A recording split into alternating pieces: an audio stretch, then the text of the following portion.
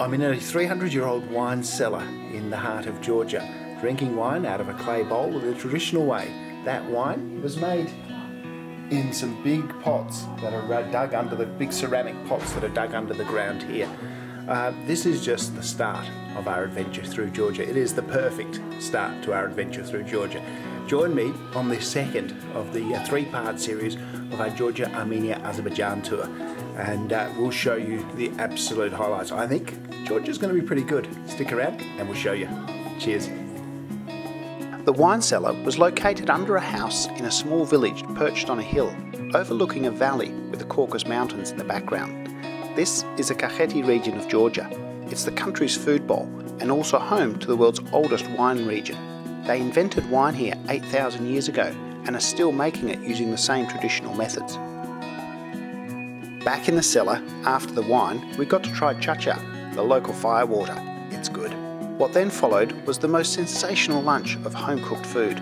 The whole family was involved. Grandpa was on the grill and Nonna's domain was the traditional bread oven.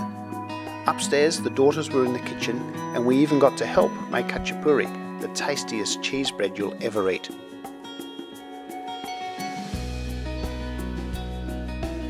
Lunch was served on the terrace, where we were introduced to the Georgian concept of the Toastmaster. Josh! Very good!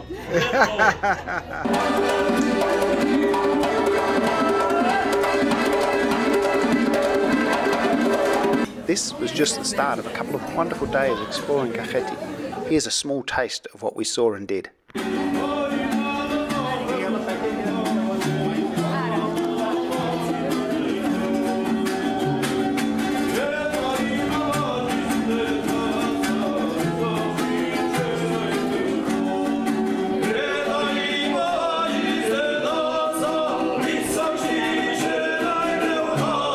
This would be the oldest bottle of wine I've ever seen. Not going to touch it. Apparently it is still drinkable. So we're onto the rosé now. This one is made out of 9 different grapes.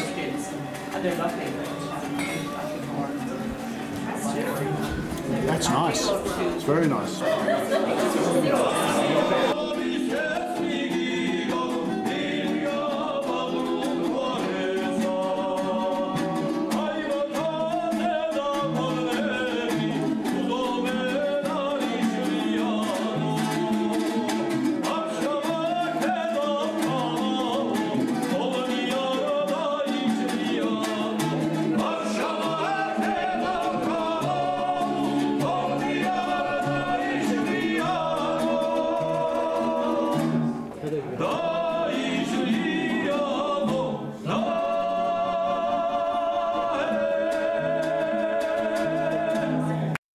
From Kakheti we headed to the capital Tbilisi, which very quickly became one of my favourite cities anywhere in the world. It's a really cool city with a great vibe. Our sightseeing included not just the main attractions and the pretty bits, but also the grittier side of the city and the hidden nooks and crannies.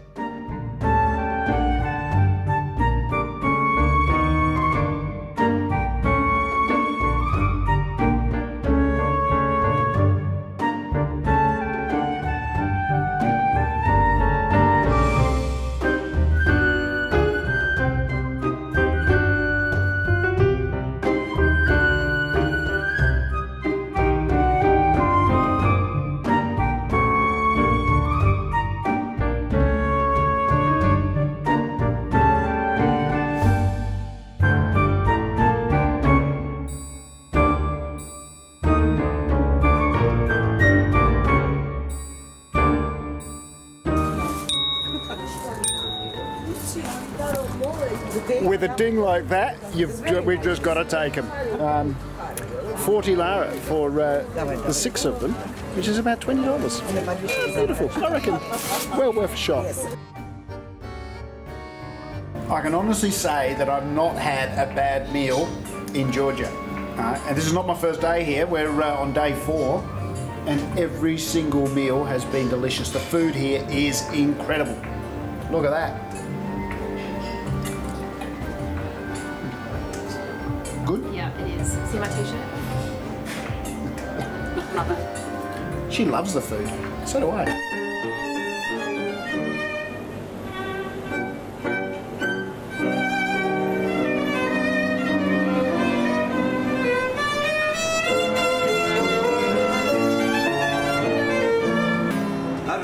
This is one city I'm definitely looking forward to visiting again.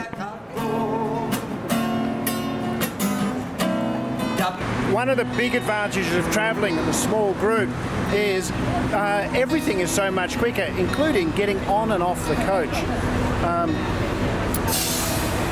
Coach has just pulled up here in Tbilisi. We'll see how long it takes.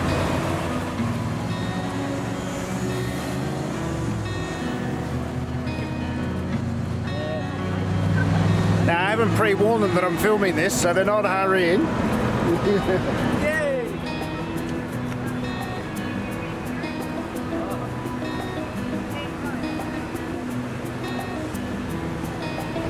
So this is actual time. If I can just give a massive shout out to Georgia as a country to visit. This is about day 4 for us here in Georgia. It has been absolutely fantastic. And there's the last couple just getting onto the coach. And we're off. From Tbilisi, our journey took us north towards Kazbegi and the high Caucasus Mountains. On the way, we stopped to explore the former Georgian capital, Kakheti.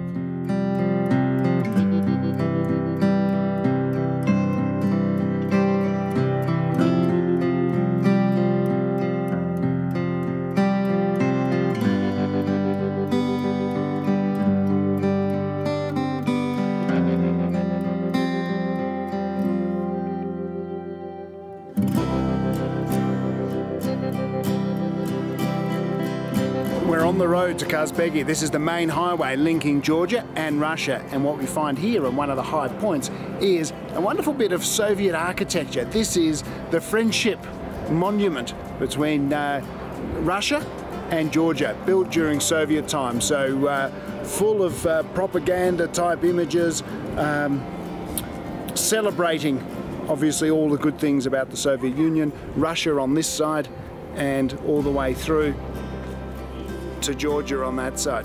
The view from here is absolutely stunning.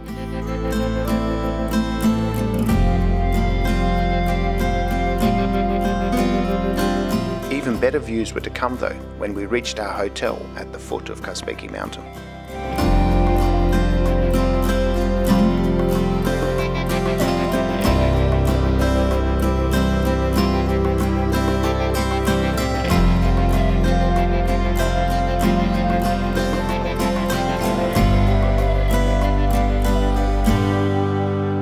The next morning, the skies were clear and we headed to the little church perched up on the hill. The Caucasus Mountains are the highest mountain range in Europe, and Georgia itself has got 3 peaks of over 5,000 metres. This is one of them. This is Kazbegi. It comes in at number 3, just over 5,000 metres. We're at a church at about 2,000 metres. This place is absolutely stunning.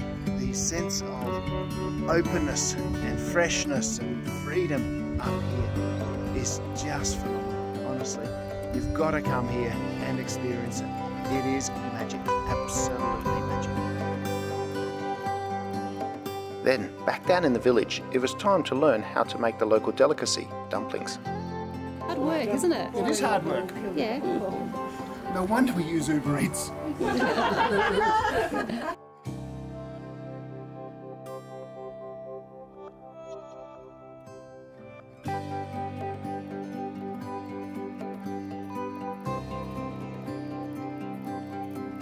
Later in the afternoon, Sophia took those of us who were keen on a hike to the nearby waterfalls.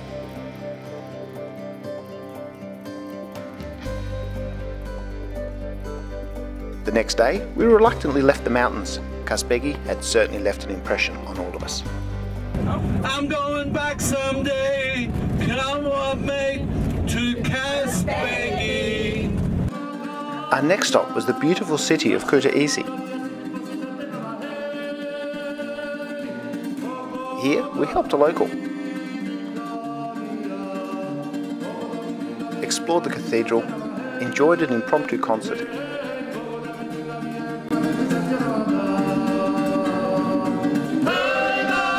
and savoured the delights of the city markets. What's it?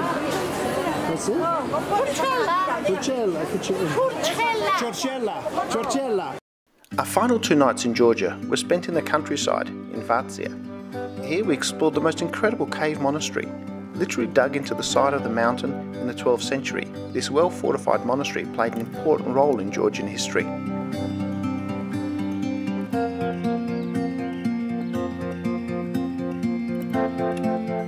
Bring your walking shoes though. The steps are steep and at times narrow, but the views are definitely worth the effort.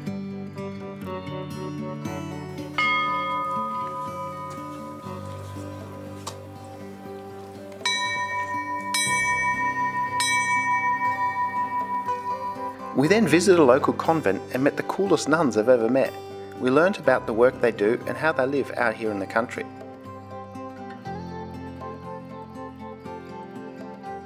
Inside, over a good chat, they showed us how they make the various handicrafts, and we had the opportunity to give it a go ourselves and enjoy some afternoon tea.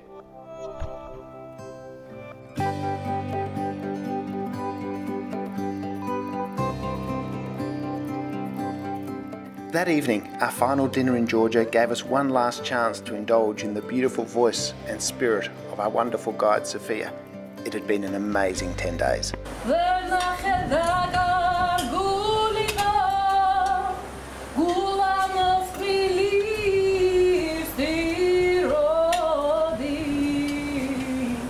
And thank you for giving me the reason to smile every day and to be happy every day. And I wish you good luck, good life, happy journeys, full of adventures, and Beautiful. Toast. Come on! So it's our final night in Georgia, and we're ending how we started, with homemade wine and fine home-cooked food. It has been an absolute delight. I hope you've enjoyed these few highlights and it's whet your appetite for Georgia. I've absolutely loved it, but don't take my word for it. What did you guys think? It has been fantastic. Put Georgia on your list. Obviously do that with Bunnik Tours, but I'm biased. bunniktours.com.au. See your local travel agent, and see you in Georgia. Cheers. Cheers. Cheers, fingers.